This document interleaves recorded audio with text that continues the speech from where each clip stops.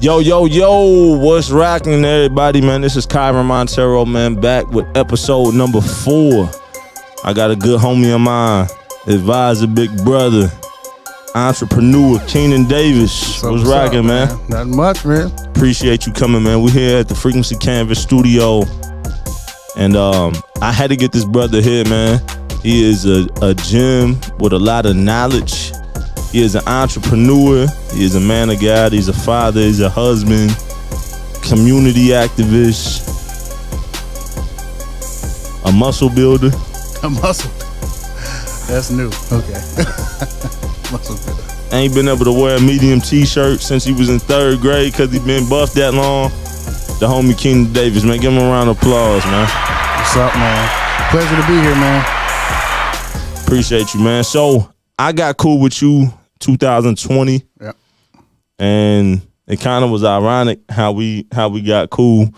I was hitting you up about, I think, seeing about some insurance for a business idea that I've had, and then we kind of just got connected from there. Yeah. I expected to meet with you about 10 minutes and get a quote and keep it moving, and we ended up talking probably about an hour or two. Oh yeah. And then for the last couple of years we just been building.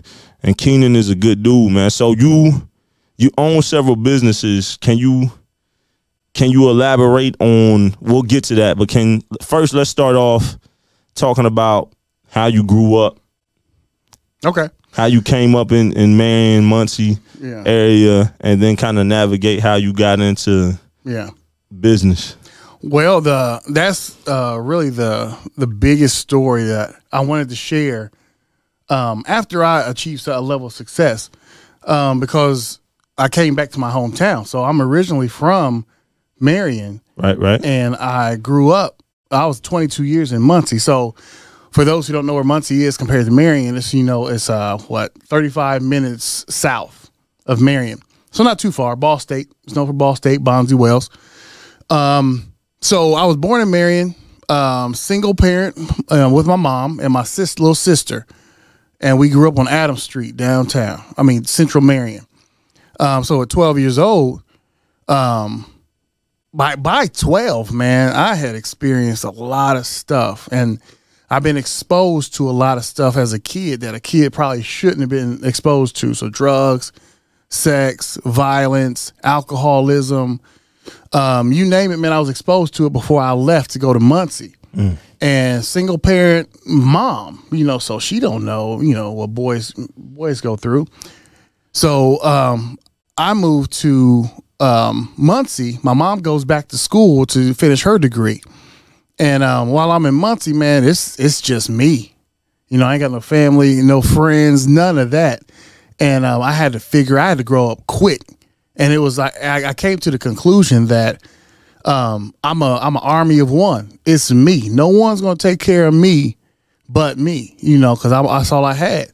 So I was in Muncie, man, for 22 years and went through a lot of drama, man. I was heartache, and I was a player. I will admit it online. I was called the Pentecostal pimp. And I'm not proud of that. But that was what I was going through, man. And I was trying to find my way, but at the same time trying to find acceptance and love and just be appreciated and all these different emotional things, man, simply because of the relationship I had with my parents, So I didn't know that until I got older and looked back, but those 22 years I spent there. So I was there, but that's where I found God, and I got my life straight, found my current wife, and we moved back here reluctantly because I was trying to go south. We was looking at Houston, and I got my degree. We was like, man, we about to move. So my wife got her first job at the high school as an art teacher. So she got her master's degree, and then she was at a career fair at Ball State in the Arena. Man, the principal at the time saw her, said, hey, it was kind of weird because he said, he asked, are you looking for a job as an art teacher? She's not wearing anything showing that. And she said, yeah, how'd you know? He said, I figured that's what you was at. That's what you were applying for at the table. Hey, if you go to Marion tomorrow, put in your application, you got a job. It was that quick. You know, so what could I say? So I was like, God, I'm not trying to move back to Marion. At the time, Marion was trash. Marion had nothing going on, no restaurants. You would even come and nothing was moving, you know? Yeah. Like the city wasn't moving. Yeah. And I was like, God, please don't send me back there. Don't send me back there. And I was having nightmares, man. But then one dream was I came to Marion and I looked back and everything was black. I didn't have a pathway back to Muncie. So I followed it, man. I got here. I said, God, I just have one request, that you don't let me live like I was when I left. I don't want to be poor. I don't want to be broken. I don't want to be just subpar. But if I come back to Marion, I'm leaving my footprint. You know, I must change something. You're going to remember me. So we came here, man, and got the bomb deal on the house, and everything just worked out, you know. So I've been here ever since. But my motive of being here was I got to be an agent of change. So I'm gonna rearrange some questions because of how you just laid it out. So tell us, I'm gonna give you a back-to-back question. Okay. Tell us how you found faith, and then how you and your wife got together. Okay. So I'm gonna say I'll go. Okay. So I was married before, though. You know, so this is my second marriage. Okay. You know, so the first one was I learned a lot, to say the least. I learned a lot. So I was raised in the church. Greater Second, you know, is where I went to church. Shout out to Greater Second Baptist Church. Yeah. Pastor J.D. Williams. Yeah, shout out to the legendary J.D. Williams. Yeah, that man was clean, boy. That was a clean dude. Man, that dude got on me so many times for not wearing suits to church. Yes. You don't come up in this house, in guy's house. Right, suspenders, man. I was a little kid. He told me he's put suspenders on. I said, man, I thought that was for the gut. You know, pull up of your, I'm lean, dog. I don't want to, you know, he said suspenders. You got to wear the suspenders. But he was very pivotal because he was highly intelligent man. But and only had like a second or third grade education. Yeah, military. Yeah. And his real name was JD. Yep. You know, so, but so I was raised in church, man, and it was Baptist. So my mom sung in the choir. I was on the usher team, and we was going to church 4 days a week. You know, you had rehearsals, you had church, you had Bible study. And then you had, I don't know what else, something throughout the week. So I was at church like 4 days a week, but church was a formality. It wasn't real. It was, you know, because as a kid, man, I put a lot of thought behind stuff. I was able to think, looking back, my memory and the way I would look at things and ask the question, why? At a little young age, man, I had that ability. So I'm going to church, and I started to read like I was reading by 6. By 3rd grade, man, I was in it. I was reading my Bible like crazy. And I'm reading the Bible and I'm going, I wonder if God, who causes the sun to rise, God created the sun in Genesis. So why is everybody worried about a light bill? You know, if he commands the sun, why are you worried about a light bill? Why can't your God, the God that we serve, pay your light bill? Why your lights cut off? You know, if he owns a cattle on 1,000 hills and he provides according to his riches, why are you hungry? Why, you know what I'm saying? So, or why are you broke? What's going on with the God that we serve? So I kind of like just shunned it. Like, this is what we do on Sundays. You know, it wasn't real. So by the time I got to Muncie, it was a different story. It was Pastor W.J. Jackson. Another legend. Man, he's pivotal men in my life. So Pastor J.D. Williams taught me excellence, like in poise. You know, that man was clean, poise, man. Pastor J.D. Williams, man, was a leader. Oh, yeah. Oh, man, this dude was a dynamic leader. Yeah. And I loved him, man. I was placed up under him. And he told me, he said, Keenan, I need you to be right beside me because where I leave off is where I want you to take off from. And I'm looking at him like at 14 years old going, my God, the way you break down the Bible, the way that you understand the scriptures, I don't know if I'll ever get there. And he's like, you're going to surpass me. And I'm going, there's no way, you know, because he was so big in my eyes. But he taught me leadership. He taught me how to be a man, how to persevere, how to be disciplined. You know, that man was highly disciplined. And so I was up underneath him and I learned discipline. That's when I got my preacher's license at 24. So I was traveling and preaching and doing my thing. And then God cut it. Now I got married too at that time. So, man, there was a period at like age 26, 25. My life just got rocky. I'm preaching, but then in my spirit, I'm going, it has to be more than this. You know, it has to be more than this because I'm preaching to the choir. You know, I'm preaching and these dudes are still doing the same sin they was doing 10 years ago, 5 years ago. Nothing's changing. You know, it's almost like I'm putting on a show and I'm going, this ain't right. So at that time, God started speaking to me more, started to recognize his voice more. And by 26, man, I got a divorce. My wife left. I lost my job. I lost my car. I was homeless, you know, and I'm going, God, what's going on? And God took me back to the Bible. And he said, every great man in the Bible goes through these wilderness experiences where who you thought you was before, that ain't who you are. I take you through the wilderness, take you through the testing, and then I rename you.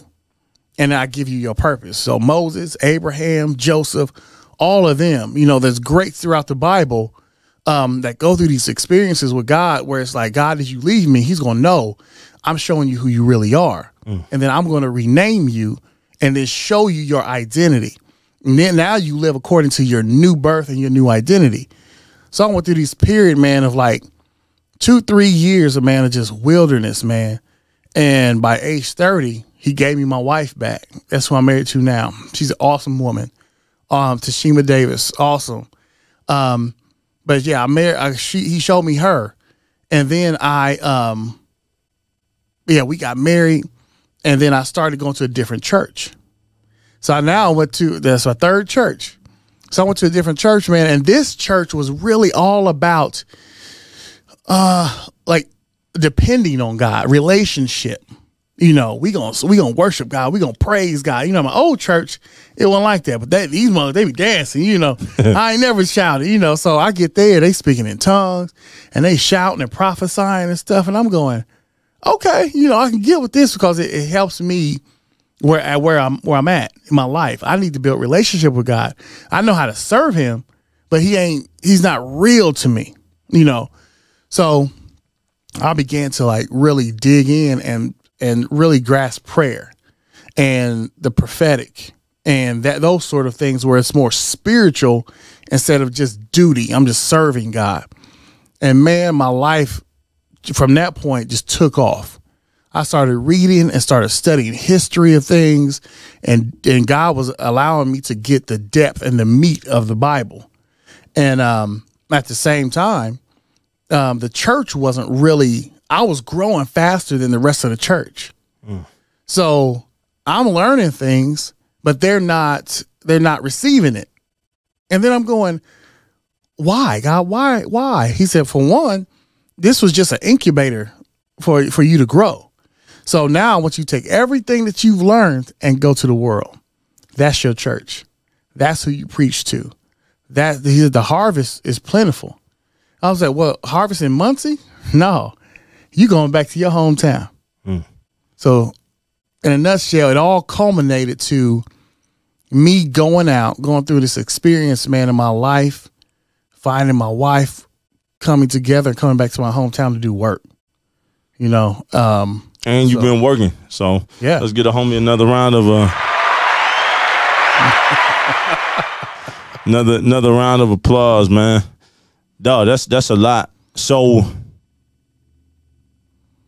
man, so coming up in Greater Second, then moving to Muncie under Pastor Jackson, being homeless, marriage, failed marriage, reconnecting faith, getting back, getting to the wife that you have now. Y'all got kids together. Yeah. Now you back in Marion. So you come through all of that, you're back. You like, yo, I don't want to come back broke. I don't want to come back broke, and I don't want to be subpar. Like, I got to be great. Right. I got to leave a legacy. And so since you've been back, you're a business owner of several businesses. You sit on different boards. You serve in different ways of the community, which is here in Marion, Indiana. For those of y'all that may not know the city that we're talking about, tell people how you got into entrepreneurship, the businesses that you own, and how you serve in the community. And the reason that I say all of that is because you serve in a lot of ways, but you're not braggy about it. And people, you just kind of move silently. Yeah. You know, you're a silent killer.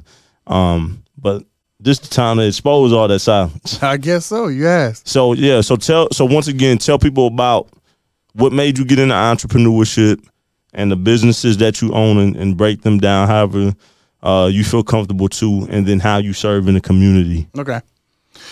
Well, I went to Ball State initially right out of high school, and I had no clue what I was going to do. I used to be an artist, you know, and state award winning artist, if, you know, believe it or not. So I thought I was going to go to school for art. Okay. Landscaping, urban planning, something. And I had to submit a portfolio, and the portfolio got stolen during the summer of me going from my senior year to my freshman year. So right when I got ready to submit it to the School of Architecture, got stolen. So I was heartbroken. So what's my second love? Exercise science. So I went to Ball State for that. Man, but going to Ball State, not being firm, man, I was all over the place. All over the place. So at a young age, I didn't know what I was good at.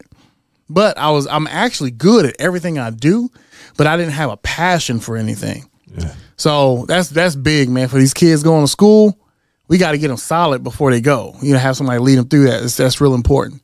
So I didn't actually find out what I was good at, man, until probably 28 years old. And that's when I was coming out of that homeless part of my life. So I prayed to God, God, you remade me. What do you want me to do? I need a career. I need some money. So I was broke. Man, out the blue, Tyson Foods called me to be a supervisor in a factory. So I went from zero to making $55,000, $60,000 a year. And I said, whoa, God is good. Man, that job took me through so many ups and downs, some prejudice stuff, a lot of prejudice stuff, you know, and it built me and fortified me and taught me how to be a leader first. So by the time I left, man, I had transitioned some things that was out of order there and took a third of the workforce, because they said, if you leave, we leave. That's how good of a leader I became. And I was like, I didn't even know I was good at leadership. I didn't think I was, you know. So I was at Tyson Foods, and then I transitioned from Tyson Foods to Weaver Popcorn. Weaver Popcorn, I was a machine operator, and that's when we was moving back here. So I was a machine operator, and then I got sick. And they was like, well, Keenan, let's put you out on the mezzanine driving a fork truck. I was like, what? I can't drive a fork truck. So I got out there, man, and same thing happened, man. I ended up where the team leader out there was doubting if I could do the job. I don't know if you can do the job, man. I'm going to have to tell them that, you know, I don't know about you. I don't know about you. Man, in 8 months, I got promoted to being over the whole department. So I'm like, it was leadership is my gift. Within leadership, man, I was doing logistics at that point, and I went through, at that time, I had maybe 90 credits from Ball State. So God was like, what's going to happen is you're going to get 2 degrees, and I'm going to promote you to one of the highest positions in the plant. Mind you, that, you know, it's mostly Caucasian. That's not a place where blacks go to get promoted, you know. If we're going to be honest, it's not. That's a fact. So, man, they had all the surplus of money. So as I am getting promoted in logistics, I go get my Six Sigma black belt. If y'all don't know what that is, it's methodologies that you use to improve the work processes in industry and business. So it's a very high and rare certification that you get. So at the time, I'm getting promoted in logistics, and I'm over the whole department. I get Six Sigma certification and 2 degrees from Indiana Wesleyan in business and religious studies, all paid for. Nobody's taking advantage of the money. I said, God, well, thank you. You know what I'm saying? So, but it was just, following God. So I became real good at logistics, and just complex thought process and troubleshooting, So I'm going, I don't want to be in logistics, but I like it. So I'm just going to roll with it. So, some things went down with Weaver Popcorn. I went to Walmart and I got hurt. So I couldn't work at Walmart. So as I'm getting paid on sick leave or whatever, I'm like, God, what do you want me to do? So I ended up going to Chrysler. Same thing, same pattern, man. I come in as a supervisor and I put everything to work. I get another degree in sports nutrition. I got that later on. But I do have another degree in sports and exercise nutrition. So, but at Chrysler, same thing. Getting promoted, man.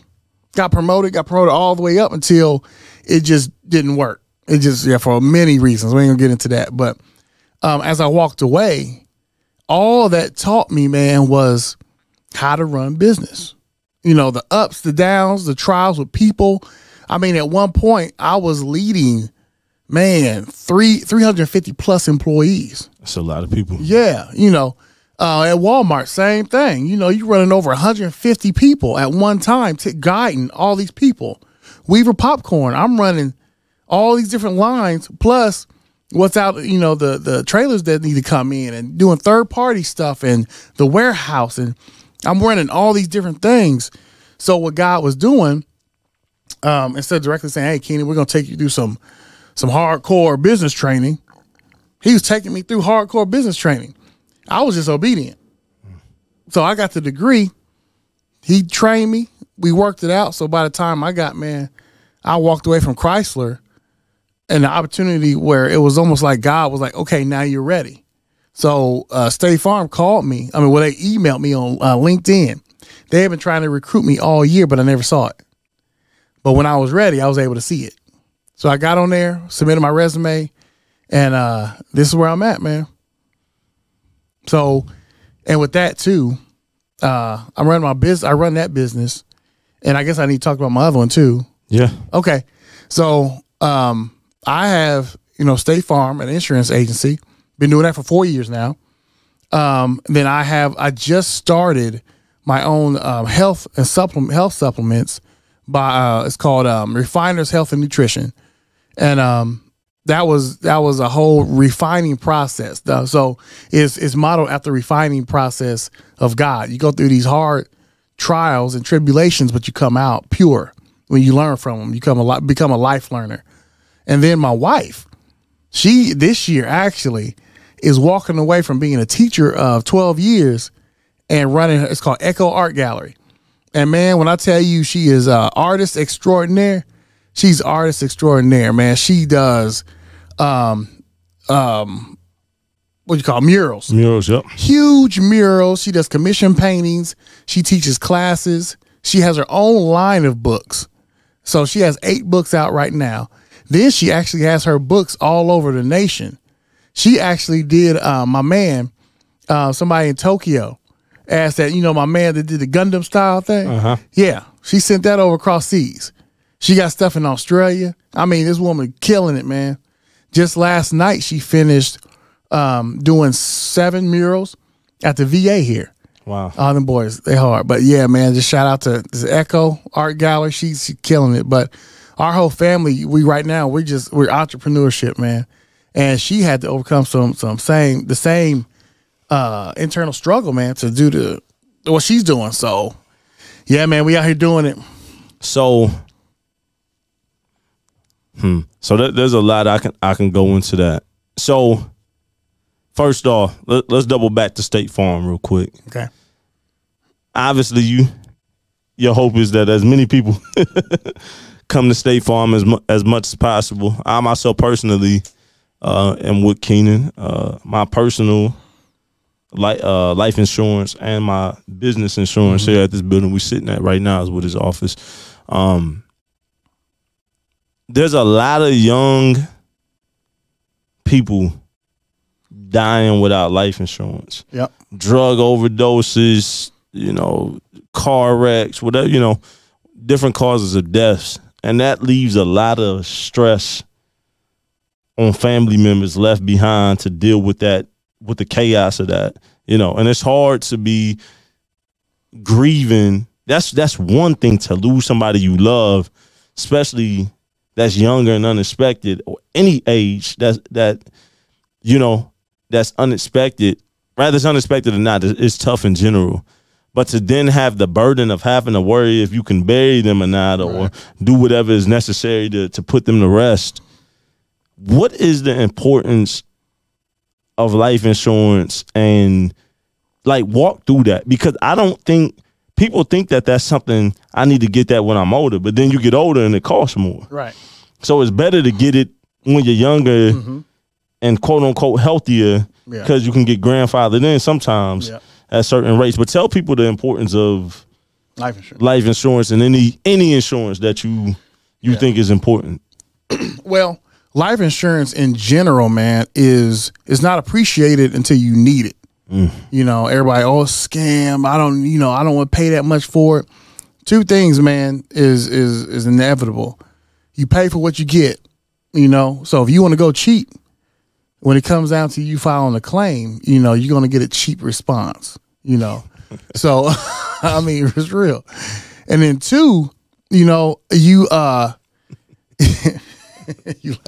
Yeah, I'm laughing, y'all. So you're gonna get a cheap response, man. And then you don't recognize that you need insurance until you need insurance. Insurance is assurance. If I'm riding and I got a brand new car, I want to have some assurance that, hey, if someone T-bone my Maserati, I got somebody that can afford to pay to replace my Maserati. You don't want to go out and buy, I ain't gonna say no names. I'm not gonna say no names. I was about to. But you don't want to go out and buy cheap insurance and then wonder, do they have enough assets to pay for my Maserati if it gets totaled? You don't want that. So you want to go with a company. We've been established, man, for 100 years. Got over $1 billion in assets. Paying out is not an issue. So that's what you want to look for. And but yeah, a lot of people don't understand that, man. You're going to pay for what you get, and then you don't value insurance until you need insurance, But dealing with life insurance, man, and especially in our culture is not, there's no emphasis placed on it, because a lot of people for generations have never looked into it. There's a reason for that, because the wealthy save taxes on money. And so say this. Say I got an estate. And I don't want the government to take my estate when I die. So I cover it with my life insurance. So like my house right now, if I want to keep my house and pass it down to generations, I got to make sure that if I die, that they can pay it off. So I want to have my house covered. But a lot of people, the rich, do that. So of course we ain't gonna know. We're not gonna know that, hey, to keep my legacy going, to keep long money going in my family, I gotta make sure that it stays in my family. No, we lose everything because we don't know the value of life insurance. Secondly, get life insurance when you're younger. Why? Because when you get whole life, you're making both dividends and interest. So you're making money with your money. If your kids, like my kids, I got insurance on them, man, I'm paying super low rates. So by the time my kids get 18, they got thousands of dollars that they can borrow from themselves. So they don't have to worry about going to a bank if I need a down payment for a car. If I need a down payment for a car, I go to my life insurance, borrow against myself, and pay myself back at a lower interest rate than if I go to a bank. So plus if the payout, if your death benefit is $100,000 and you don't touch it for 20 years, you're going to have more than $100,000. You'll have more like $136,000 by that time, because all your interest and all that stuff, it's called paid up additions. So you just stick it at the end. So now my death benefit is $136,000 instead of $100,000. But this is how you preserve what you work hard for. You work hard for it, and then I'll put life insurance on my stuff so it can be passed down to my kids. Or if I want my kids to succeed, you put all your work into your kids to send them off to college or whatever. You don't want them burdened with, oh my God, I got to bury my dad. He's going to lose his car. We got to sell some stuff to pay off this estate. It's traumatizing. And then you got all this stuff stacked on top of your trauma. Man, this is how rich people keep stuff going. They keep legacy going. They keep, everything in the family that they work hard for. So life insurance, man, is not a scam. If you get with the right company and you get with the right agent, have him break down like what you gain over 5 years. How can you borrow against yourself? What is it long term? What's the benefit of me having whole life? And in some circumstances, like me also, I have both whole and term. So while my kids are with me and I got the majority of my debt, I have a whole life policy for a smaller amount, but then I stack it with this term. So with my term, it covers everything. So as time goes on, you're paying debt off. So you don't need as much coverage. So my term is only for 20 years. So my kids will be gone and my debt will be paid down to this amount that I need with my whole life. Now, mind you, I don't touch my whole life. It's increasing too. So by the time it's after 20 years, my death benefit goes up, and it's enough I need to cover all my assets. So, man, hold up, we gotta. You can wear a button now. Nah, man, that is I've never heard somebody break insurance down like that before, because once again, I think not just in black culture, but I think in young culture, people look at life insurance as something like basically we're going to live forever. Yeah. I don't know what you would define as young, but let's say 18 to 50. Mm-hmm. Would you say that? I would even go as low as 25. Okay. 25 and below right now, man, they the ones you seeing out here with these Chargers. They buying the Chargers as a big liability, but then you ask them to pay for life insurance or get good insurance for the Charger. They don't get the value, of protecting what they got. They'll pour it into a liability, but don't understand it. And that's a big thing too, man. It's really finding it's fiscal education. Do you understand liability and assets? Because when you understand an asset, I need to build those because that's my net worth. What am I worth? All my assets combined. You got an apartment, some Jordans, and a Charger. You ain't worth nothing, bro. You got a collection of liabilities. So that's big too, man. That's a whole nother episode right there. Man. Okay, so let's talk about the need of let's double back real quick. You own the health nutrition company. Yeah. Talk about, and I need to do better at this. I need to hit the gym. I need to eat better. Talk about the importance of working out and health, eating and drinking right, and why we need to take that more serious. It seems like you see the younger generations taking it more serious than our parents and grandparents and great-grandparents did to try to live longer. Right. What's the importance of good health, man? Well, I'll tell you what I see, what I observe. So I've been all over the nation. And in the warmer climates, they're a little vain. They're a little vain, so they want to take more, care of their bodies or whatever. So they can show themselves with the shirts off in bikinis. That's what you're saying, right? Okay. Now, some places in Florida, the girls don't care. Men don't care either.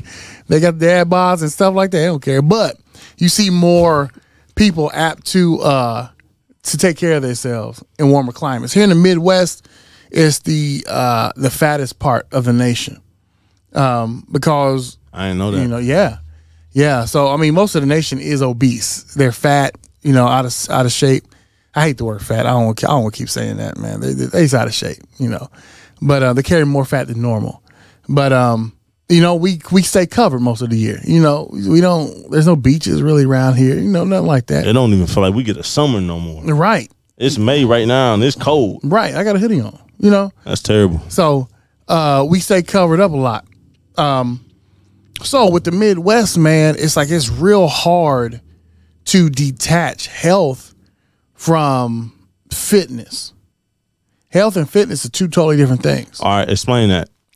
So health, you can be healthy and have no muscles. You can be healthy and not be able to run a marathon. So what health is, when you go to the doctor, you got good cholesterol, you got you know, your blood pressure is good. You know, your overall internally, like your GI tract is functioning right. All of your internals, you know, are good. You know, you don't have any asthma. You know, you don't have all these ailments and illnesses. All your vitals are good. That's health. That is true health. You know, you're able to be fully functional. You know, that's health. Fitness is I can do some plyometrics and I can ride my bike at a certain speed for a certain distance, and my VO2 max when I get on the treadmill is super high, and I can run marathons and I can climb, I can rock climb, and I got veins popping, and you know, that's fitness. So you can actually be fit and not healthy. You can actually be lean and still be overweight and be to have too much fat content.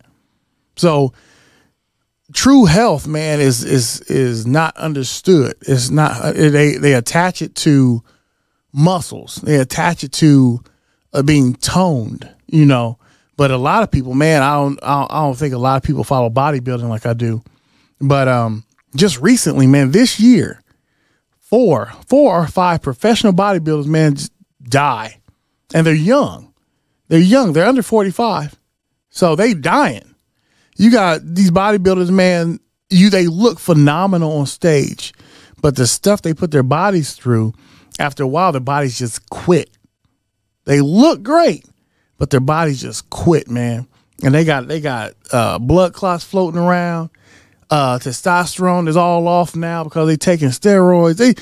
All this stuff people are doing in the name of fitness and bodybuilding. That's not healthy. Now, the gym is a part of it. But the biggest part of health is your diet. It's the one thing that most people have a hard time controlling, is what goes in your mouth. So go into it more. Don't stop. No. so what eating and drinking good. Go into that. Yeah. And go into your product because you offer stuff. Yeah. So eating, just being, and it's hard too, because I mean, you drive up and down the bypass, we got fast food like crazy. Jeez. Man, and with the lifestyle we have, fast food is accessible, and it's easier than going home and cooking a whole meal because we're moving. You know, you got your own stuff, and then you got the stuff your kids are doing. So by the time you get home, cooking some meatloaf and macaroni and mashed potatoes, and I don't want to do that. You know, so it's hard. It's really hard. It's a hard thing nowadays to eat healthy. Plus, it costs more. You know. So, man, it's a sacrifice, man. But it's hard to put your finger on why America is that way. Why is the economy making being healthy harder? You know, that's a whole nother session. But it always seemed was worse for you, feel and taste better. Yeah. You know what I mean? Exactly. That's just kind of how the world. You can take that back to spiritual things, even, but just on the surface, it's like what's worse for you always appeal to be better, right? Some kind of way, right, man. So the key to health, man, is what you put in your mouth, man. You can't hamburgers and all that, you know, in moderation. But the bad thing about hamburgers and sugar is it's addictive. You know, eating too much sugar is like taking drugs. Your body, they gets a high off sugar. So the more you eat, the more you want. And it's the same with just fatty foods. Man, you'll eat pizza, and the next day, man, you're like, dang, I got a taste for. What does that mean? You got a taste for? I got a taste for some cheeseburgers and pizza. Why? Because you're remembering what just took place. Your body's like, hey, I want that again. Why? Because it hit me. It hit different. You know, it made my dopamines and stuff, man, just pop. I need some more of that. So it's like you got to get to a point of discipline to where you change your palate to eating healthy. And so I came out with Refiners Health and Nutrition. So first, to start off with my book, you know, The Transformer, Embracing the Refiner's Fire. And that's about learning from life. So I just felt it was suitable to have a refining process by changing how you view food and supplements. So my supplements aren't fitness led. They're not fitness focused. So then you don't see the creatines, the nitric oxide, all that stuff, our weight loss pills. That's not what I went for, because it wasn't fitness that I was trying to aim at. I was wanting to focus on health. So I got stuff for like CoQ10. You know, most people don't know what that is. I don't. Right. So that's good for heart health and blood pressure. I got high levels of omega-3s. Because omega-3, man, it's functional on many different levels. It helps with many different things. Then you got stuff for cholesterol, stuff for joints, full turmeric with ginger and bioprene. People don't know what that is. But, man, it's an amazing product. I got stuff, man, that ranges GI tract. So I got a cleanser along with a probiotic and digestive enzymes. Most people are walking around here with pounds, hear me, pounds of crap in their system.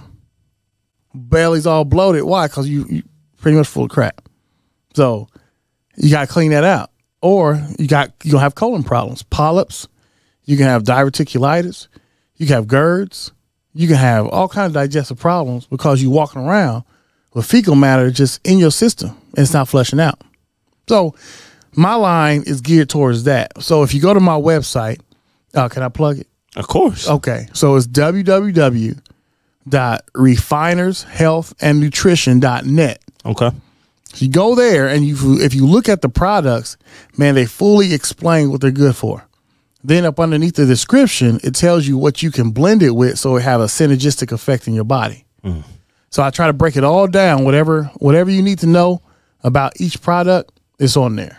And I'm going to put that link in the description so that people would know that, because that's really important, man, so that we can try to live young, because it's crazy. I'll be 32 next week on the 10th of May. And it seemed like when we was growing up, you know, I'm still at Greater Second. We grew up in Greater Second.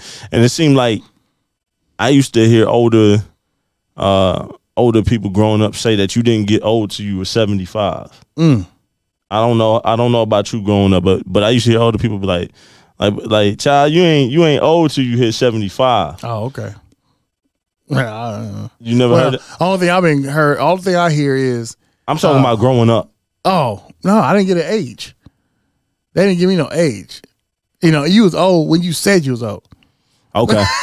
I always heard that you ain't get old till you hit, 70, 75. Then you could think about getting old. My grandma used to always tell me that too. But nowadays, people not making it to 60. No, my grandfather didn't.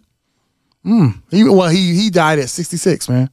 And that's sad, because if you think about living to 90, 85, 90, 95, that's like 30 years plus after 60. Right. That's a whole new, almost it's your lifetime again. Yeah. Yeah. So I'm there, and a lot of people need to be there. We got to do better in America with that. I got to get into this. We both from Marion, Indiana. We both live in Marion, Indiana. We both serve differently. Let's talk about, as we wrap this up, I want to talk about the importance of entrepreneurship in Marion. There's a lot of people who want to start things up, and they may not want to start it up to get rich, but they may have a skill set. They may have a vision or whatever that they want to turn into some kind of business, some kind of side hustle, maybe just for the benefit of the kids, just to leave in. why is entrepreneurship necessary? I know it's not for everybody. Dame Dash said that if you got a boss, then you ain't a man. then you ain't a man. He a daddy. Yeah, But we know that business is not for everybody. Right. But I feel like it's important for as many people who are capable of doing it. It's at least worth a try. Yeah. Even if it fails. Right. So I know I just went long-winded, but why is that important for people in Marion, Indiana, and abroad, but especially Marion? Why is that important that we have more entrepreneurs? Well, I think to answer it simply, I'm gonna give you a simple answer than the long answer. Okay. Simply, man, small business has always run America. Okay. You know, And what would you define as small business? Because that seems to have many different definitions. a small business for me would be like 25 employees or less. Okay.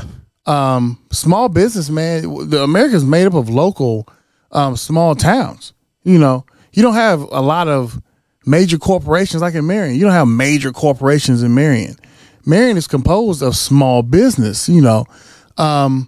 So small businesses, man, run America. It's important that everybody who can, because they create jobs, they stimulate the economy. But for the employee, the owner, it allows that person, because obviously that person is someone who's creative. It gives you space to control your time. It gives you space, man, to control like how you can affect people. Like you are now over like people, and you can affect how they go home. You can affect their lives, man. I don't know, when I was actually a worker, how many times, man, you go to work and people don't leave the job because the job is bad. They leave the job because leadership is bad. Man. You know? How many times you go to work, man, you going, man, I got to deal with this dude again. It's not the job that's hard. It's not the job really that's bad. If you had good leadership, man, people would stay. Even when you have tough days, they stay and they work hard for somebody who treats them with respect and treat them like I care about you as a person. You know, so I have the chance now to show good leadership. And I got people working for me. My mom works for me, you know, and they work for me, man. When I ask them for something, they show up. When I ask them to hold down station while I do this, I come back, and they take pride in reaching the goals that I set. Hey, man, we about to reach that goal you set for us. How many people do that? But as owners, man, you get the ability to affect lives. You get the ability, man, because time. You get the ability to control your time. Time spent, man. You spend time doing things. So time is the currency of life. So if you can control your time, you control the currency of life and where it goes, and you can prioritize it. So, man, if you got a dream, pursue that thing, because you're not just affecting you and your life, but you're affecting the lives of people that you employ. You stimulating the economy. I mean, you doing your thing. And this, like around here, people are actually stepping out and doing entrepreneurial endeavors. Man, I don't know if you've seen it. You've seen it. How Marion feels like it's being revitalized through business like that. Yeah, So, it is. We're trying to get the creative arts more. Yeah. To be employed more. It's hard for small cities to catch that wave, but there definitely is a new wave of entrepreneurship here. So that's the first phase of the question. Second phase, for those who have already taken that leap and are building our businesses, you know, we're the only ones working, and we're trying to scale, you know, to have employees, to be able to more so work on the business and not in the business or for the business. What is your advice to people like that? Because ribbon cuttings are cute, awards and newspaper articles, all this stuff is dope. But scaling that really shows you the man or woman you say you are. I find myself right there. So what is your advice to people who find themselves already owning businesses but seem stuck and can't progress? Man, it's always good. See, luckily with State Farm, they give you someone who can ride along with you a little bit. You know, not necessarily a business guru, but it's somebody to bounce ideas off of, and that they can give you some sound advice just within State Farm. But you got to have it. As far as business, dude, it's all me. But how to navigate through State Farm, luckily I had this one person. It's called my sales team leader. So he comes through and he goes, hey, State Farm, this is how it goes. This is what they expect. This is how you get that, you know. So for my first 2 years, my sales team leader was there for me to bounce. Say, hey, this is what's going on here. What you think about that? And he go, hey, this is when I was in your shoes. This is what I did. So you might want to try that. So it's always good to have somebody, a mentor, someone who has been in your shoes and has been successful at it. I would always advise, never take advice on how to do something from somebody who hasn't done it. You know, I mean, but you'll find your life is always full of people who haven't succeeded at nothing in your life, nothing in their life, trying to give you advice. Yeah. You know, man, squash that. But it's always good to have somebody who's been in your shoes. They've walked that path, because the path of entrepreneurship, man, is like, it's hills and valleys.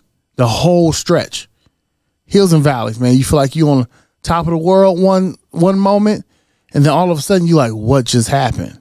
Why is everything so hard? Like, what is, and you trying to put your finger on it, and you putting out like 7 fires, and you didn't know how the fire started. You didn't even know what's causing them. So, but that's entrepreneurship, man. It's this roller coaster. The good thing, luckily, is that, like, say the bottom part of your valley is here. When you go to this next mountaintop, the valley bottom goes up. So it's a valley, but it ain't as low as it was a year ago, you know? So it gets better, but you still have these peaks and valleys. So it's always good to have an advisor, man, out there, you know, find someone that can help you and listen, you know, make sure you just like, hey, here's the truth about the matter. And what do you think, you know, how you think I should fix it? You know, and if he'll give you some sound advice, listen and carry it out. You know, there's no ego in success. You know, there's no ego in getting money, you know, because at the end, I mean, no one knows what's going on with you and your advisor except for you and your advisor. But who gets the glory when you win? You know, who shines? You shine. So no matter what it takes, man, there's no ego in success and getting success and getting money, man. I got that from Puffy. You know? And he got a whole lot of money, man. Whole lot, man. That's a lot. We got to wrap up with one more, man. This is good. This episode packed with a lot, man. The city of Marion, historically known as an industrial city, blue collar. We can just really say that for the Midwest. Yep. Mine is Chicago. Well, Chicago got an art scene, but it still is a blue collar city, all in all, when you really look at it. So, you know, it's a lot of, when you take Marion, known for manufacturing and industry, and really, I mean some basketball, but our backbone is the manufacturing industry. Right. Now we're trying to have that innovation of entrepreneurship, small businesses, and the younger generation, and that's cool. But you still have people who have been around a long time who say they want change, but they really don't want change. Or some of them just flat out don't want change. You sit on several boards, you know leadership on all kind of levels in the community. Like, what is it really going to take for Marion to become at least a city where people can be brought up here and at least go out, you know, and be ready, or stay here and become something? Yeah. I'm a true believer that wherever you're planted there for a reason. Like, I'll never run to try to get success. I don't think you have to. I think there is always a way for you to get success where you're planted. You just got to know the route. You just got to know how to get it, you know.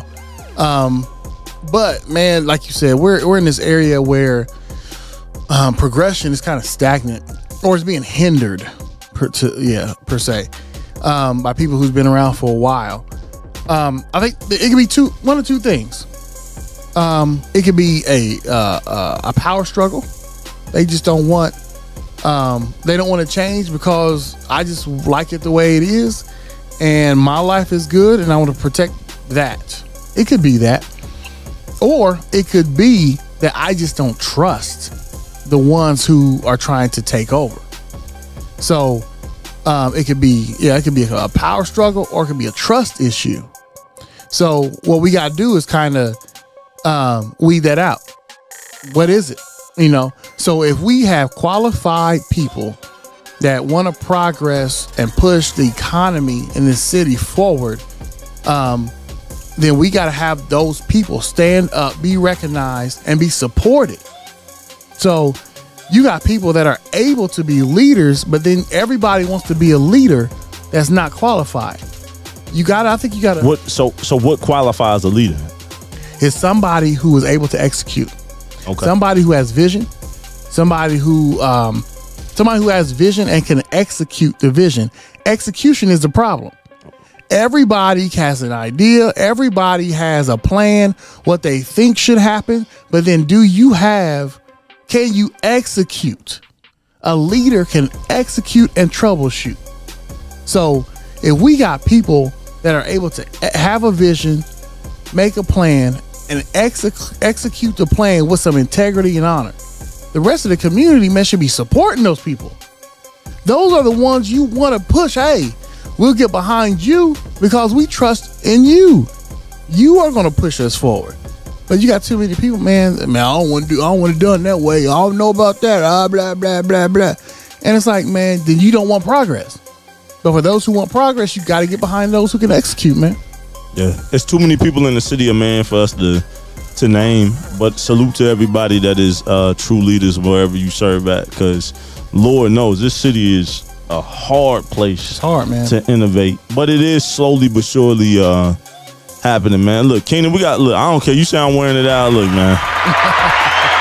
Turn it up louder, man. Hey, man, we got to give it up for Keenan. It's a lot of gems. I feel like we got to do a part 2 because I don't even feel like. No, I just give him service on some stuff, man. They ain't have to have a podcast together to even do. I'm trying to get this man to start his own podcast. He won't. He said he ain't got time, man. But I feel like he got a lot of gems where he can give us a season, man. But brother, we appreciate you stopping through. Is there anything else you wanna pub to the people? No, man. You got Frequency Canvas, man. Shoot, man. You got your CDs, boy. Do they know who you are? Hey, man, I hope so one day, man. Yeah, I hope they do, man. Big time in here, man. I like the environment and everything. I mean, I walked in here to talk to you and you just bust stuff out. Look what this does. Look what this does. Look what this does. I'm like, oh shoot, this boy. I know, man. I make being nerdy look cool, man. You know what I'm saying? But hey, man, we appreciate y'all for tuning in. Tune in for episode 4 whenever that come. I'm gonna keep trying to deliver some content. I don't know how consistent I'm gonna do this because this is not what I normally do. But I appreciate y'all for rocking. Keenan Davis, State Farm, Refiners Health and Nutrition, Echo Gallery. Oh yeah, all that stuff, man. So stay locked in with us, man. We appreciate y'all. All right, y'all.